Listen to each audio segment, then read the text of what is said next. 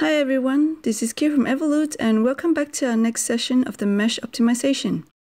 In case you already know how to do the panel optimization, or you just missed our last tutorial, that is no problem at all. All of our videos and files for the follow along tutorials are available for you to download. Let us know if you are missing anything by following the link to our blog below.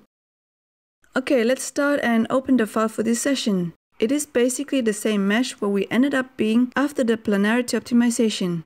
I'm going to turn on the analyzing tool again so we can see that most of the panels are quite planar now. The planarity optimization is great, but there are even some more optimization steps that we can do. For example, here we have some scrunch up edges due to optimization process, where we started with our planarity optimization. Our mesh that now currently has many curves that makes our panels very unique. Our goal is to reduce this uniqueness with having the panels the same of the similar shapes. Firstly and most importantly, this will reduce our production costs, and secondly, the mesh will get a much smoother shape and look. We want the edges to have at least some length that are reasonable to build, so let's try and fix this in the current mesh. How the length optimization works is we need to set a group of edges that will be evened out by the optimizer, so all of the edges within a group will have the similar length. So let's do it by clicking on Set Edge Length Optimization.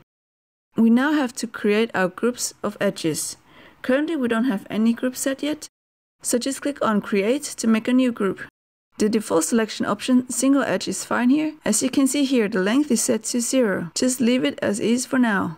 We are going to select all the edges on the left-hand side of the mesh. You can group the edges together however you like, of course. It helps to play around and try to find the best solution. For now, we will select all the edges that we want to optimize. In case you make a mistake while selecting the edges, just click on that edge again to deselect it. I have made 8 groups for this mesh by selecting the left and the right side of the mesh. Let me quickly show them to you. You can turn on the group selection again by clicking on the group itself, and the selected edges will be shown up again. For the other groups, I separated each of the sides into 2 groups to make sure they will be optimized evenly from the middle to the ends. As I said before, the edge length is still set at 0. We will check that value again in a bit.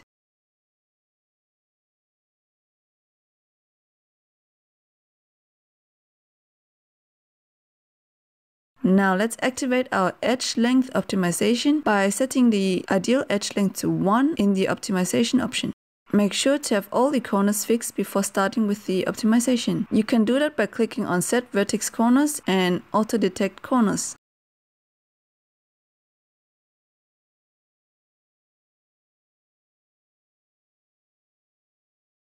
Let's start with the optimization.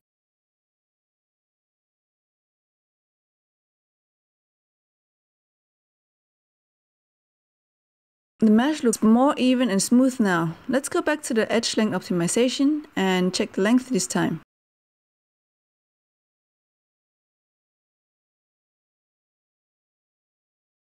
For instance, the length of group 1 has been changed to 1.3 by the optimizer. Each of the groups has different edge length.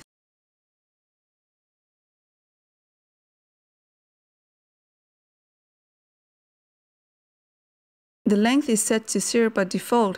This parameter allows the user to specify the common length for the edges within the current group. If the value is set to 0, the common length of the edges within this group won't be fixed and will be optimized according to the other optimization constraints. So this is what has just happened here. The length of the groups has been optimized according to the other optimization constraints that we have set so far.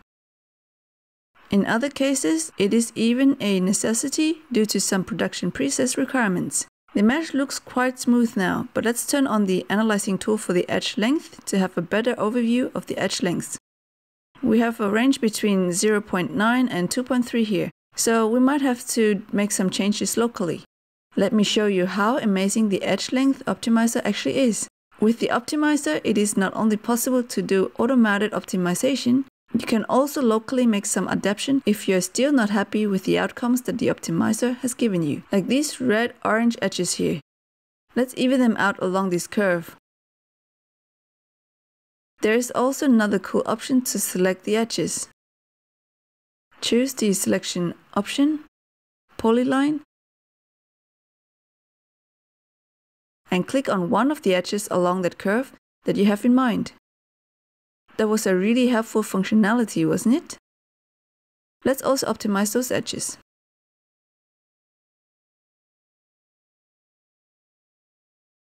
As you can see, having the edges optimized will make your geometry look even and smooth.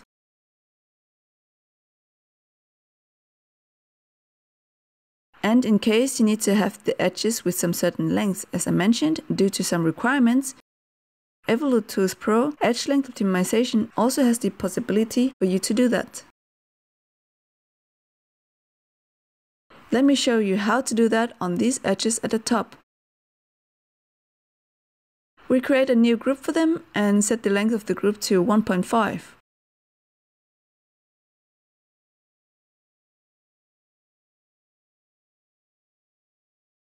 The optimizer will set the length of that group to the length that we have set, and all the other ones for the other groups accordingly to the constraints. Let's quickly have a look. 1.5. That was what we wanted. So that would be the optimizing of the edge length with EvoluteTools Pro. You have just learned another important option to optimize your mesh and get one step closer to have your mesh ready for a less problematic but more cost-saving production.